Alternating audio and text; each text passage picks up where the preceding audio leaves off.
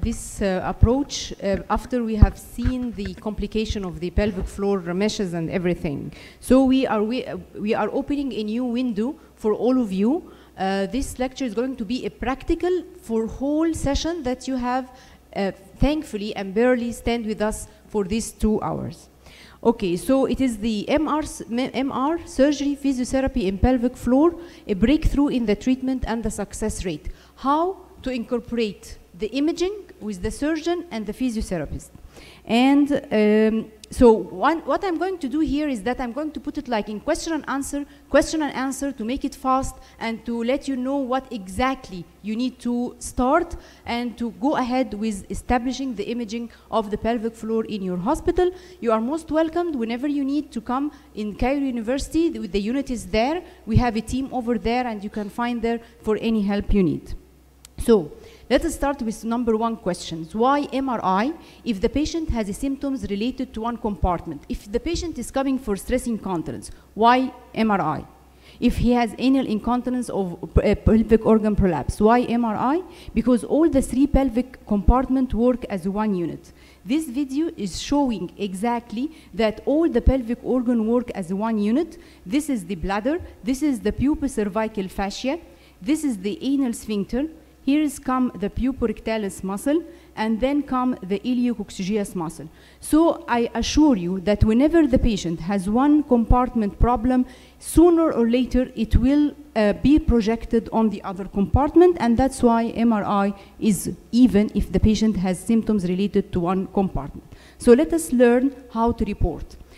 Okay, the second question, what are the anatomical structure you need to visualize? We agreed that the pelvic organ kept in place by the interaction between the pelvic floor muscle, the endopelvic fascia, and the pelvic organ. So what you need to see is the pelvic floor muscle. You already learned where to see, and the endopelvic fascia in the static, and the pelvic organ in the dynamic MR difficography. Let us summarize, and okay, so what's next? I know where to look, I want to apply. So let us go for it. To learn where to look for these anatomical structure, you need to visualize. Okay, we are summarizing all the session now. So you have the cine MR images in the static, axial, and coronal, and one information you will get from these. The pelvic floor muscle is weak or intact. For the difficography, remember, you only get the pelvic organ descent. Very simple. For the axial, for the last time, you have to go for the urethral, vaginal, and the anal sphincter complex. So, if your patient is complaining of stress incontinence, you have to go thoroughly through the urethral support system. And similar, if the posterior compartment, then you have to go to the anal sphincter complex. How can your MR report become critical in decision making? What my aim from this session is to raise your attention and your enthusiasm so that every one of you, when you are going back to your hospital, is getting interest to establish the pelvic floor. So I want you to learn how to make the decision with the surgeon in your hospital. So you must have a scheme to follow. What scheme you have is that in the static images, you evaluate the pelvic supporting structure, the anal sphincter complex. And in the dynamic, as we learned, you have to see the descent of the pelvic organ, and you have the pelvic floor muscle in the dynamic. You can have a screenshot for this very simple template. You can open it on your mobile, and you can follow it. It's easy, simple, and so practically applied. Now for the implication. Now, I mean, after knowing the scheme and applying it, how to make use of it. This is what we are going to learn right now. I'm going to show you how an interpretive and a conclusive MR report in the SUI, POP, and anal incontinence can be critical in decision making. Sound good? Then keep with us in the following minutes. So I'm going to give you 2 practical examples of 2 cases with anal incontinence. How the patient's coming with anal incontinence and your MRI will make a lot of difference. Now in these images, as you have learned, this is the anal sphincter complex, and if you can see here, this is on the normal side, this is the internal anal sphincter. What you can see on the left side is hypointense deformation indicating severe scarring. So these patients need surgical repair and physiotherapy. And this is what you are going to deliver to your surgeon. Okay, and this is how a conclusive MR report showing the predominant defect of anal incontinence is due to injury of the anal sphincter. So when you confirm for your surgeon that the patient has injury of the anal sphincter, it's not for physiotherapy. While this patient has anal incontinence, remember, the same complaint. But this patient on the dynamic MR images, you can look the degree of what? The degree of muscle weakness, the levator plate muscle weakness. This is the clinical impact of what? When I went through the anal sphincter complex of this patient in the coronal, this is an intact puborectalis and this is the normal external anal sphincter. So what? What is the indication for the management of this for this patient? The problem solving is that a conclusive report has been pointing the specific anatomic defect. What is this? This is marked muscle weakness, due to marked muscle weakness. So let's have a pause here and learn a few about the physiotherapy. I am honored to have my co-workers, Dr. Amira and Dr. Wala. We have established a communication with Cairo University Physiotherapy, and she has thankfully given me this presentation. So this is the indication for the physical therapy. There is a huge indication for the physical therapy. We are giving you an opening eye about what's there in the pelvic floor and physiotherapy. So, for example, we have something like stretching exercise. We have, this is called like cones, which strengthen the muscles. This is what they call the trigger point release and the internal massage. And this is the electrical stimulation of the muscle. I'm not going more than this. If you need something, you can contact Dr. Amir and Dr. Wala. So for this patient, when you have this patient with predominant defect and the anal sphincter is intact, have the courage and tell the surgeon that the anal sphincter is intact and just send the patient to the physiotherapy. Maybe he's not happy, but after a while, you will be happy and the surgeon will be happy. And then other cases, we have cooperated between us and the surgeon. So for example, this patient will need which type of exercise? It will need the strengthening exercise using the cones, put it in the vagina and asking the patient to contract the muscle. They have overwhelming me with the information and how they can help our patient. Okay, what's next? The multidisciplinary approach, how it can work for other cases as a stress urinary incontinence. So the answer, so the question is there a difference between patient with a stress urinary incontinence? As you have seen, patient with anal incontinence got different underlying pathology. Do you agree or not? Okay, so let us see the stress incontinence. Sound very interesting. So can the MRI answer the question? There is difference underlying pathology? The surprise is the answer is yes. So let us see. This is the urethral supporting system, consists of the puborectalis muscle over here. You have become expert now. The urethral ligament, which is the suburethral ligament over here, and level 3 endopelvic fascia. Okay, time for applied anatomy and time for you to interact with me. So we have these two patients having stress urinary incontinence. They cough, they lose urine. The clinician need is a test to allow for the specific underlying pathology. We are going to learn how to do it. So when you will go through the MRI of these two patients, you will find that both of them is leaking urine. Yes? Okay, I need you to answer me. So let us wake up and finish this very nice application of what you have learned. So these two patients have loss of urine. Then you, as an expert, go for the static images and see the underlying pathology. Voila. This is level 3 endopelvic fascia because they have the mustache sign, while this is defect of the puborectalis muscle. What's the difference? The difference is that this patient might get help from a physiotherapy, but this patient, there is a muscle tear.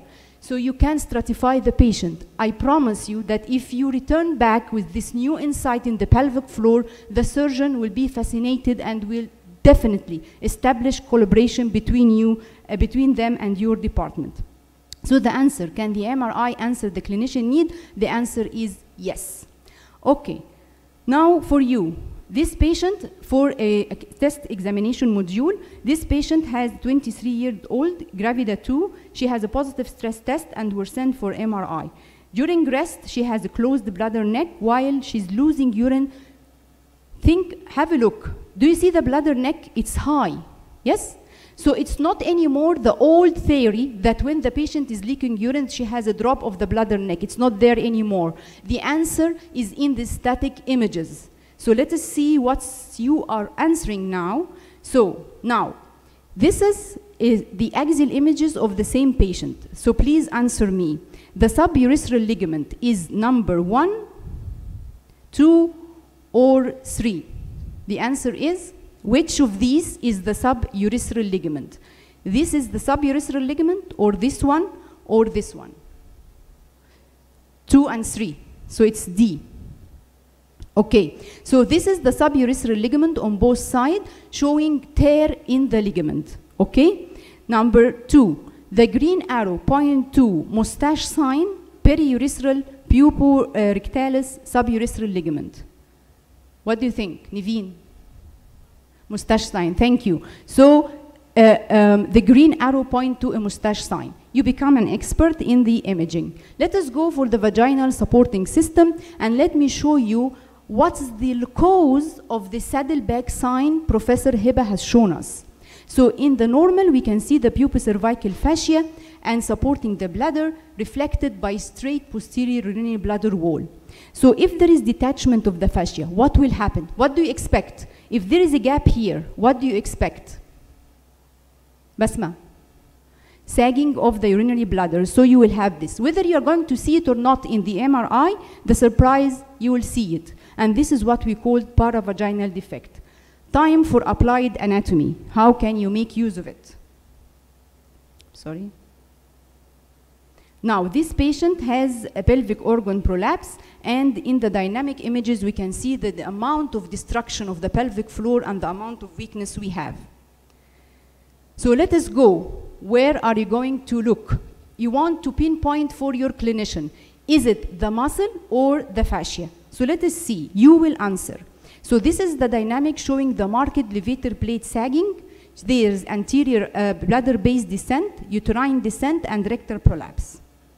So what do you think? Is it the fascia or the muscle?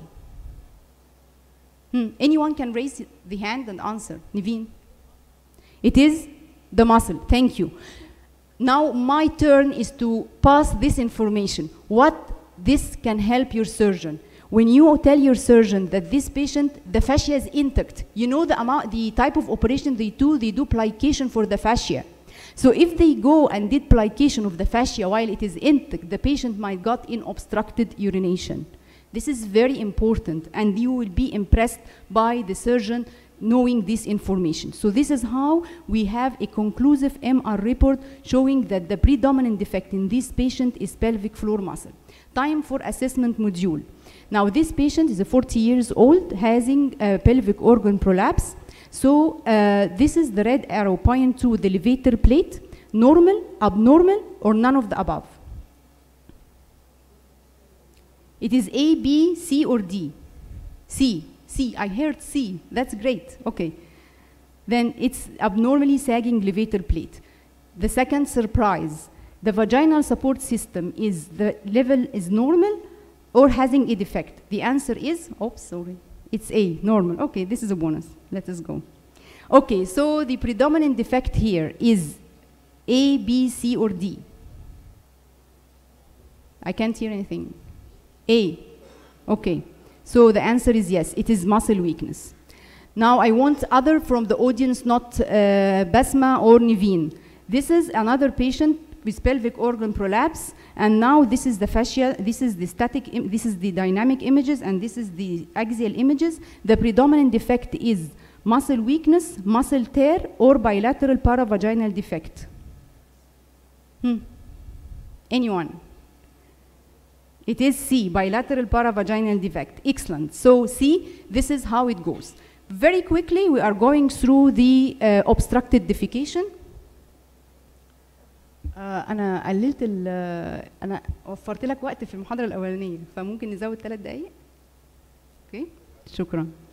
Okay, so the patient, this is very important to learn because when you start to work in obstructed defecation, البيشنت قال ايه؟ أهم جملة قالها صعوبة في الإخراج حتى مع وجود soft stool. He has an obstructed defecation even we have a soft stool.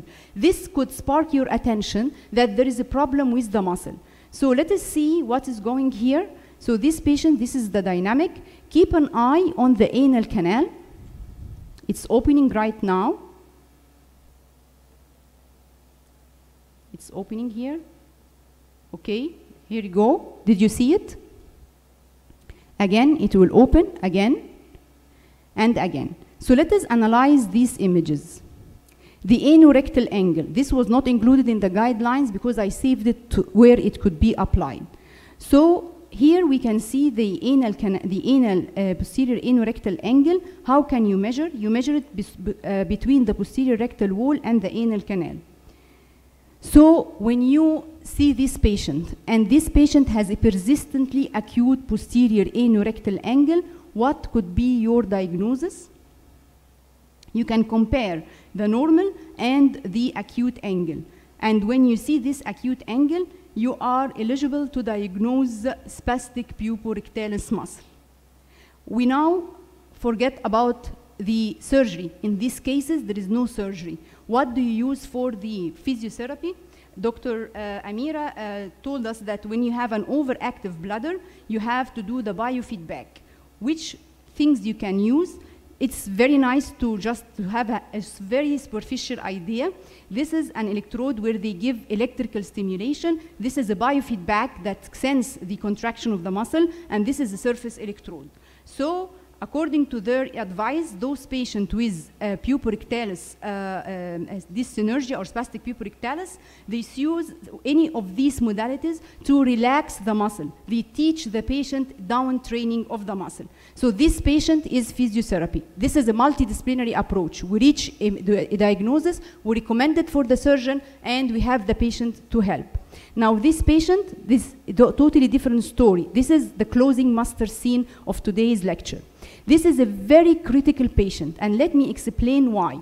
So this patient has obstructed defecation, but let us analyze slowly the MR finding. She has a cystocele, she has a uterine descent, and she has marked levator plate, and the anal canal is not seen in this sequence. So we repeat the MRI, and we can see what's going on. There is 2 arrows now coming, and then you will see how to diagnose this case. You can see here that there is marked a narrowing of the anal sphincter complex. So here it is.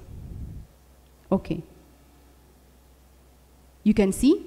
Can you see how narrow is the anal canal? Okay. So this is very interesting because when we decided to do the physiotherapy for this patient, we start with the dilatation of the anal sphincter. But before total dilatation of the anal sphincter, Dr. Amira and Dr. Wala has to strengthen the muscle of the patient.